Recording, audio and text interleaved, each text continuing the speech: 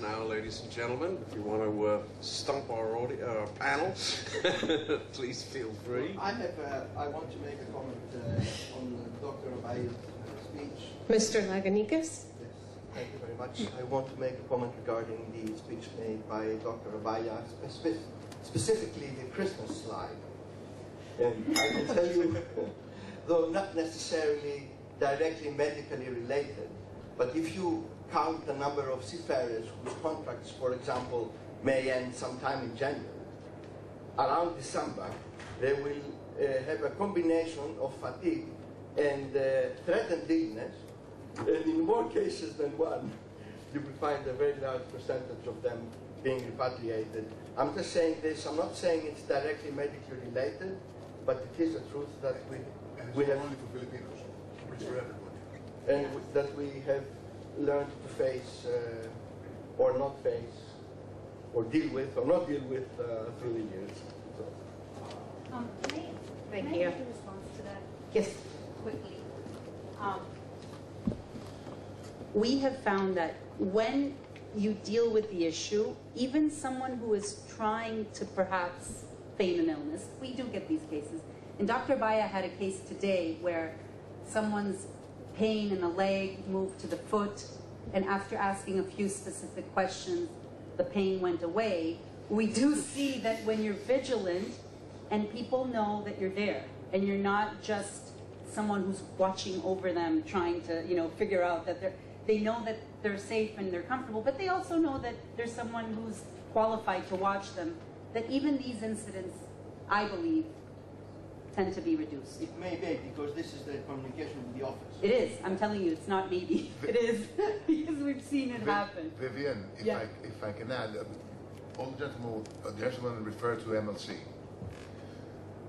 MLC, Title 4 of MLC, which is a relatively new thing for us in shipping, whereas it has the right motivation and probably the right framework, has already been used on occasion, and I think there's a lot of examples among Greek ship owners and others, I'm sure, has already been used as a tool by crews and those around crews, whether they're manning agents or others, to create pressure towards the ship managers and ship owners for early repatriations and or whatever else that may bring with it.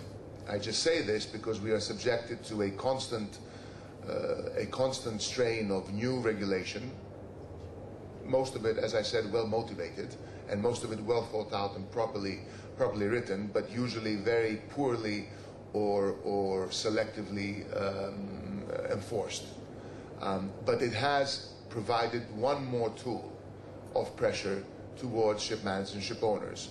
It's not only now, oh, I have a pain in my leg which went down to my foot and really I don't have it and it's at the end of my ear. Now it's I have a pain in my leg, and by the way, if you don't send me back, I'll tell everybody that the pinball machine doesn't work, the pool is not clean, the gym doesn't have all the free weights it should have, the TVs are not color, and there's bad reception on my radio. I hate to put it bluntly like this, but this is what we have to deal with on a day-to-day basis. It's way beyond the realities and the actual strains that we have. We all talk about having a holistic approach to what we do. It'd be great if we could. Sometimes we just can't, because there are tools out there used by many stakeholders in the business for the wrong reason at the wrong time and with the wrong recipient. I want to comment on that, and I empathize with all the ship owners who have these issues, and they're real issues. To clarify our program, our physician advisors that are located geographically within all the world trade lanes and are available to be patched through to the captain. When you come on our Caring for the Crew program, you also advise your key officer and seafarer that you have the Caring for the Crew program, but they report to their captain. When they report to their captain any symptoms, the way the program is disseminated is that your captain will deal with your symptoms with instructions from a physician. Our physicians are trained occupational medicine physicians. And what that means in training for a doctor is that their key job, besides helping to bring somebody to maximum medical improvement, is to keep them working. That means they are not Pollyanna Goodharts. That means they do their best through testing, diagnosis, sometimes conferring with each other. But our doctors that are hired by you are your private occupational physicians. And I can tell you that there are many instances where they tell the captain, stand down, captain, no need for rest or light duty, crew member able to work. We stand by this through medical documentation. So one of the other reasons that we feel a private force service with a doc by your side is so important is because nothing goes on in our worlds without medically documenting what has occurred. And this becomes a record that is utilized for minimizing claims, for studying statistics, and for most importantly, letting the crew member know a doctor said you're okay to go back to work. Or a doctor has said, yes, you need to rest for 3 days, we're going to monitor your vital signs. And in many instances, as we monitor day to day at sea, we see the progression of health occur, and the doctor releases him fit for duty. And you can't deny someone, repatriation, we know that. And if someone wants to be repatriated, he will be repatriated. However, he could be, you have documentation in your hand saying a physician has reviewed the case and indicates that if this man wants to be repatriated, you can't hold him back, but there are no medical reasons for his repatriation. Vivian, I'm with you all the way. Our justice in the club will probably tell you this is great, but when I get sued, it doesn't matter. I think That's the end of it. I hate to say it, but that's the reality. I believe in what George said, because every regulation always starts out really extreme, and we're going to see the worst part, and we all have to comply.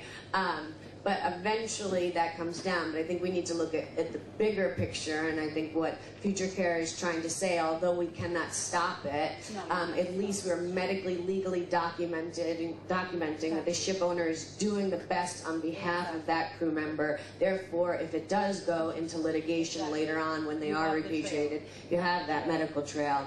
And also, you're maybe able to mitigate some instances, because one avoidance of a deviation of a vessel of a repatriation can save a lot of money.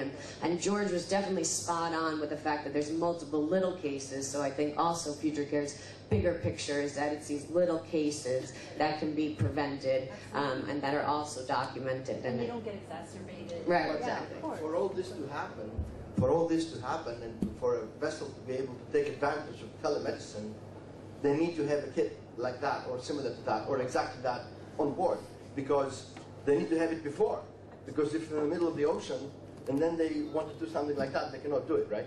So are you saying, yeah, this is... Yes, I think that the kit will make a great baseline medical record. We don't usually go on board with our ship owners and their crew with a baseline medical record. In many instances, such as in China, they won't share their PMEs. In the US, the unions won't share their PMEs. So when a crew member comes on board, we have nothing to start except when he first gives us a symptom.